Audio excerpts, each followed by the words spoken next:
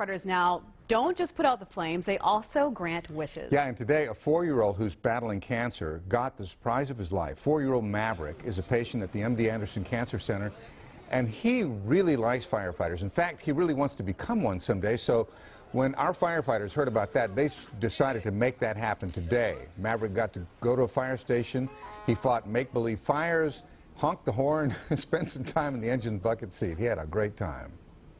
He's a lot tougher than we are, so it's anything we can do to make him smile or make his day better, we're going to do it.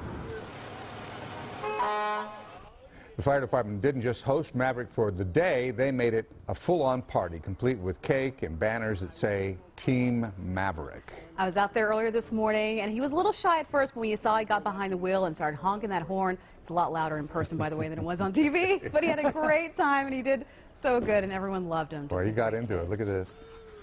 We're praying for the best for his recovery. Yeah, absolutely. How sweet.